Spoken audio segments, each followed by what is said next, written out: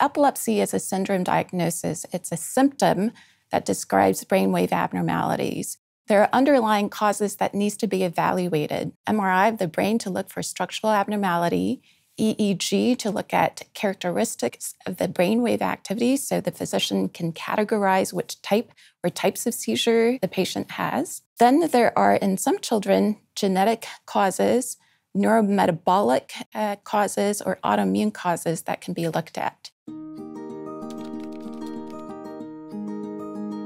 A seizure action plan is a roadmap for nurses and teachers at school to help your child should a seizure happen at school. It includes information about what type of seizure, what your child's seizure looks like, and if there is any anti-seizure medication that should be used while the seizure is happening to shorten the seizures, or how to contact the family should prolonged seizures happen.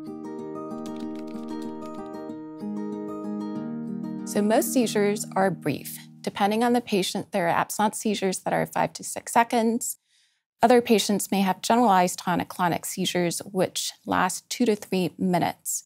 And those short, brief seizures, although it may feel like a lifetime for parents, they do not cause negative impact on growth and development. However, we do have to worry about prolonged seizures that are greater than 5 minutes, or multiple seizures, generalized tonic-clonic seizures more than 3 in an hour, in which case your doctor may talk to you about a seizure action plan.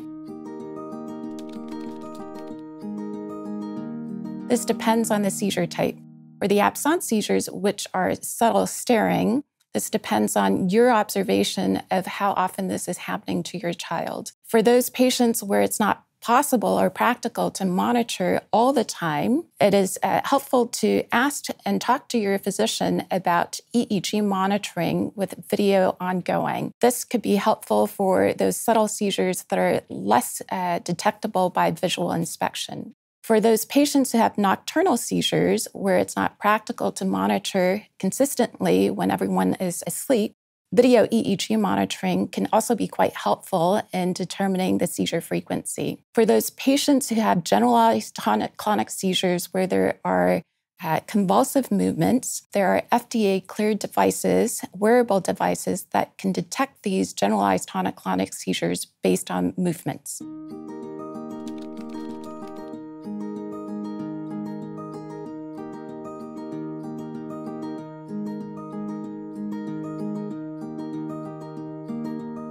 About a third of the patients with epilepsy can continue to have seizures despite appropriate treatment. In those patients, evaluation for surgery can be an option. Epilepsy surgery can be an option for those patients who have a focal epilepsy, where a focus can be identified and safely removed. Epilepsy surgery is also an option for certain types of generalized epilepsy, where disconnection surgery can be performed. First of all, be prepared with your questions when you come to your clinic visits. Come with your observation of the different seizure type or types that you've observed. Know what the duration of the seizures are, and have a seizure calendar so that you and your physician and your care team can review the frequency of your seizures.